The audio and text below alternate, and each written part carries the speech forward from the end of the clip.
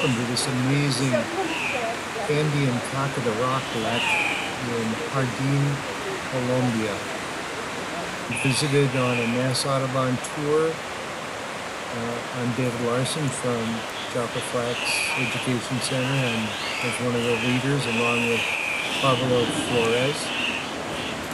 We're here in the afternoon watching these brilliantly colored males dancing around and generally looping it up, while their females are nowhere to be found. In fact, the females only visit in the morning when they're looking for a potential mate.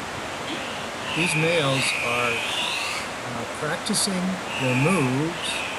There's one dominant male that usually does most of the mating with the females, and the rest are waiting for him to lose his special appeal so that they can move in. We are collecting species like these cocks of the rock, manakins, some prairie chickens, grouse, various other species.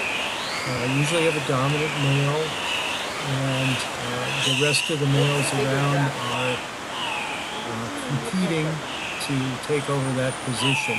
It's all about getting your genes into the next generation. I think you'll agree that whatever the motivation, however they go about it, the spectacle is amazing. If you ever get a chance to go down to Colombia, to the small city of Jardin, take a look at this wonderful spectacle.